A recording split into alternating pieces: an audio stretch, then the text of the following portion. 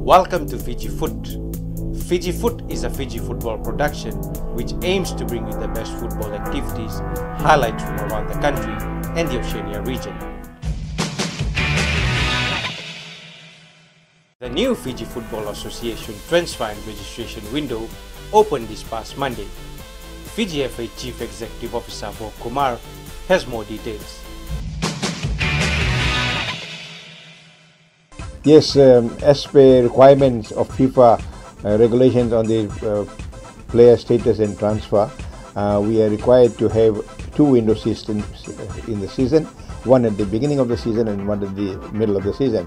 Our new season will kick off in September 2013, and as per requirement, we have now opened the window from 1st July to 4th August, so that we are able to have the registrations and things completed in time for the new season. And of course there are other matches that will come in before. The regulations are: first, the players seeking transfer from their current club and current association are required to apply to the respective club and to the respective district association, making sure that the application has reached the right destination, and then a copy should be filed with Fiji FA with a fee of $25. Once the fee is received, we will endorse it, we will make record of it, and then we expect the district association and the clubs to respond similarly.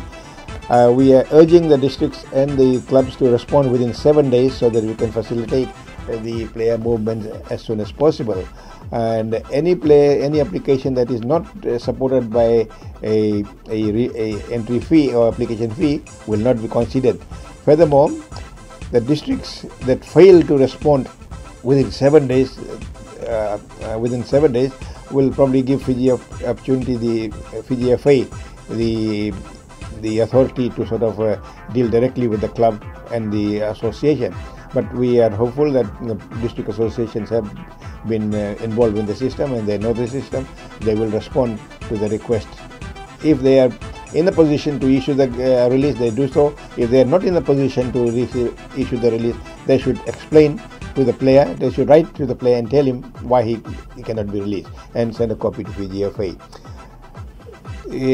We have already had the regulations required that a player may be registered up to 3 clubs in one season, but he will only be allowed to play for two clubs.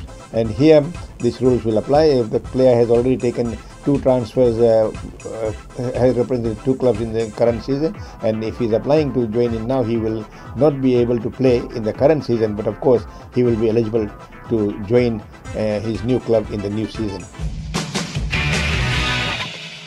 The 2013 Fiji Sun GP Batteries National Football League continues this weekend after a short 3-week break.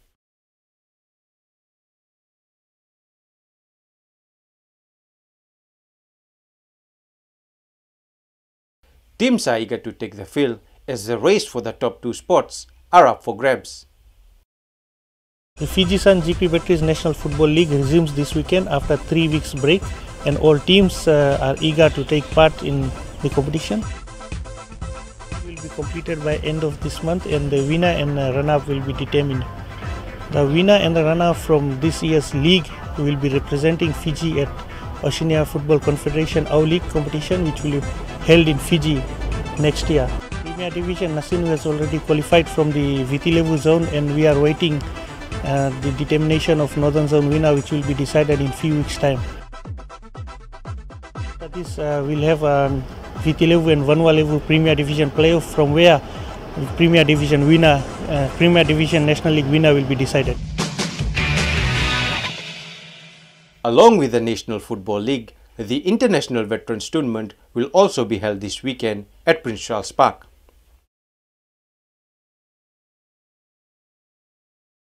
We have been talking about this for over a year. In fact, we were supposed to have something last year. We have this counterpart, New Zealand Football Inc. In New Zealand, who are associate member of Fiji FA, and we have been working very closely with them. So last year they organized a tournament in New Zealand, and this year we have decided from henceforth we will host it in Fiji, and it is a joint venture with the New Zealand Football Inc. and Fiji Football Association. The current tournament that will kick off this Friday is being sponsored jointly by RC Manubhai and EPCO Coatings Limited. The Nusori Town Council has assured Fiji Football Association that Ratu Dakombo Park will be ready in time to host the 2013 Ink Mobile Battle of the Giants. I have been in correspondence with the Nusori Town Council's CEO, and who has replied in an email saying that the ground would be ready in time for the Ink Mobile Battle of Giants to kick off later August. I am trying to make arrangements to meet the town clerk, and also if the possibilities are there, then we will enter into a MOU and with conditions attached. I have been assured by certain people that the groundwork is continuing, and in fact the seeds will arrive, grass seeds will arrive this weekend, and probably the planting and things will take place from next week. The CEO is expected back in the office early next week, and we will make efforts to go and meet him and also inspect the ground. In the event Nusori Town Council is not able to provide the ground in time, which we should know next week, then we will look at alternate venues.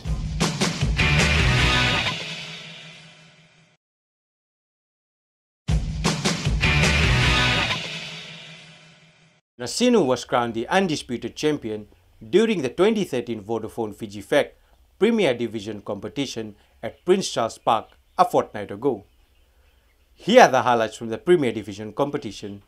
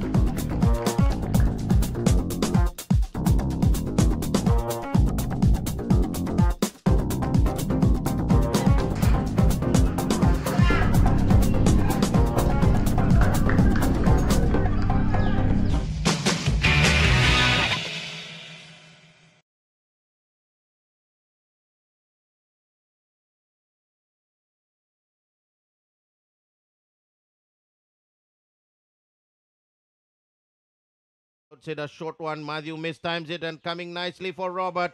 And Robert Nair in the 9th minute of play has opened the account for the Lincoln Refrigeration Nasinu side here at Prince Charles Park in Nandi. Yeah, definitely. As we look at it, the free kick floated in by Nathan on the left where the Lamy defended. And he followed through. And there was no one marking Robert on the far side. He had a free walk tap-in, rather, on the far post. And now the Lamy, he wants this stadium. Already you can see green seats. But he wants the stadium with a spectacular player to Nathan Kumar. They're coming out now, but you look at it again. They floated long again, and it's not going to be of any effect for them. But fortunately, the Lamy player fell, and Kaushik looks for the through pass, and Matthew Tuilau flicks it in, making amends for all the earlier misses by Matthew Tuilau. An offensive flick in by Matthew Tuilau in the 42nd minute of play. And that would have certainly brought a lot of smiles to his daddy, Praveen Singh. Yeah, definitely. As soon as Matthew flicked it in, Praveen Singh did a flick dance as well. As we look at it again, side, in it comes. And a fancy footwork. And as I said, the keeper has been the downfall for the Lamy side towards that far touchline side. Brought back as they do so. The referee points to the center spot. It's half-time here at Prince Charles Park in Nandi in the first of the premier matches here this morning. And at the half-time mark, it's a Lincoln Refrigeration Nasinu side 2, Lamy 0. While the teams take a break, we'll take a break here at Prince Charles Park. Taking a half-time break, I'm Raymond Stoddart.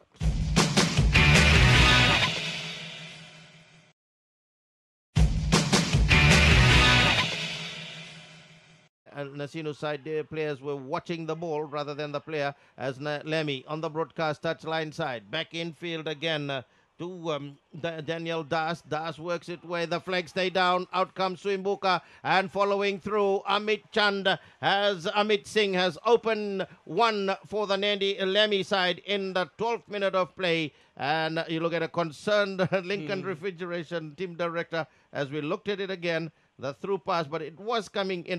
No Nasinu players wanting to come to try and cut it out, and we're seeing it again now. The through pass by Daniel Das, no one marking Amit Singh, and in the 11th minute of play, he pulled one back. Swimbuka couldn't do much here, and it has gone to a dangerous situation now. Out on towards the broadcast. Frank's pass is a tired-looking pass, as on towards the broadcast side, and Nasinu. And all again, Nasinu. Nathan lays it on for Pranil. Pranil turns and drives, and Pranil shot underneath the arms of Wawa Tambua. And that certainly will bring a lot of relief in the 27th minute of play. Pranil Chand and has put the Lincoln Refrigeration Nasinu side up by 3-1. As we look at it, Nathan Kumar unselfishly gives it into the path of Pranil, and Pranil Para, as is known, comes in with a power shot, and it skids underneath the arms of Wawa Tambua to put the Lincoln Refrigeration Nasinu side up by 3-1. He pass onto Osea Lotiki. Lotiki squares it back in field. In the way further to Nathan Kumar. Nathan finds Matthew Tuilau. Matthew now with a chance, and Matthew Tuilau has made it 4-1 in the 42nd minute of play. Nasinu, Lincoln Refrigeration Nasinu, go up by 4-1 with Matthew getting his second. As we look at it again in the replay, as the Nasinu bench not jubilant at the moment, and Nathan Kumar this time better distributed by him, and Tuilau just on the edge and places it underneath the arms of goalkeeper Wawa Tambua. Yeah, Madhi Tulau's second goal, all signed, sealed and delivered, 3 points in the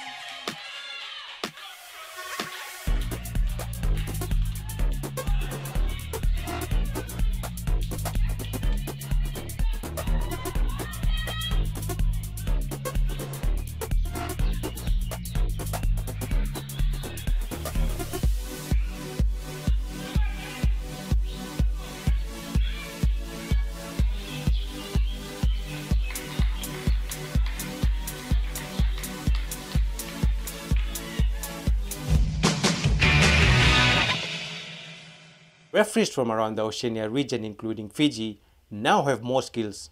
This comes as a FIFA referees course was held in Fiji last month.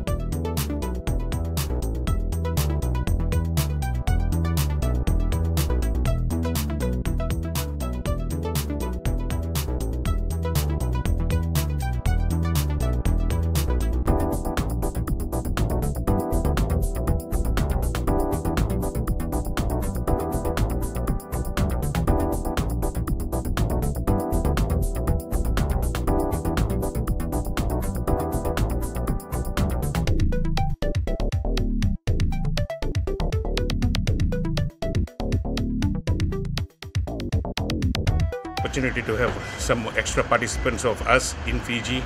If we have to take it overseas, then we've got only chance for 3. So this is something very beneficial. There's 7 of our participants in there. And referees play an important role in the game of football. And as I've always said, for development, the referees have to learn the right tools, get the right techniques from FIFA, and use the rules and regulations of FIFA to the maximum.